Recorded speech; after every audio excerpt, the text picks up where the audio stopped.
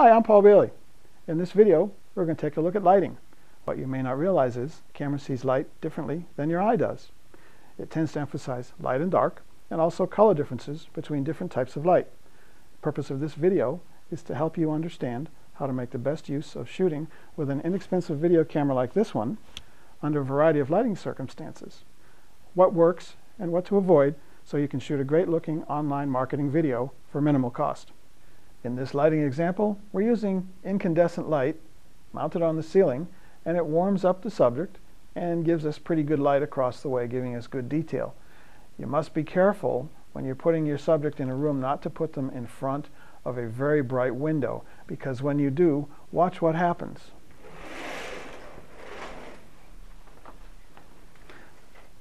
The camera sees the very bright window, and unfortunately, your subject becomes very, very dark. In this lighting example, we're just using the existing or window light coming in from the side of the subject. It's daylight, and you'll notice this side is pretty flattering and nice and bright. The problem is this side is very dark. Now the daylight's kind of bluish green, and you might be able to turn on fluorescent lights in the room to brighten up the dark side of your subject, and that may improve the problem with the shadows.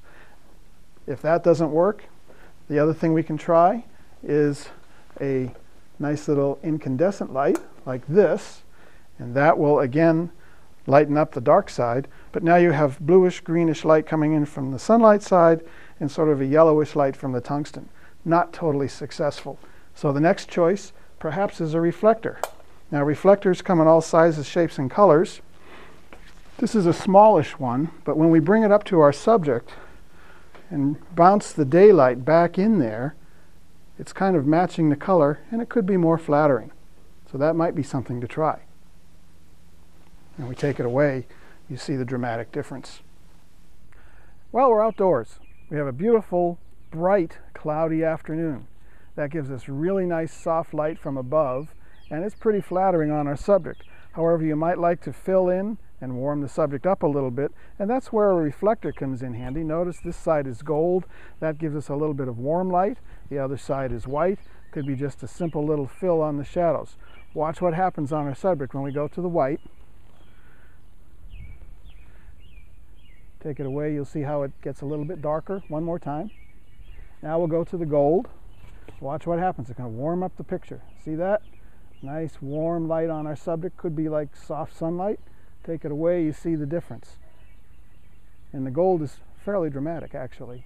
And with nothing, it falls back to just the light coming from above, and you get kind of darker shadows. Once again, there's the gold. Now, there's the white. And that helps get rid of some of the shadows under your subject's eyes. Very easy to do outdoors on a bright, cloudy day. We've moved to a bright, sunlit location, and the problem that you see, and you used to think it was important to use bright sunlight for pictures, the problem you see here is dark shadows, bright sunlight, high contrast. And today's cameras are very sensitive and may not be able to make a nice blend to make that work.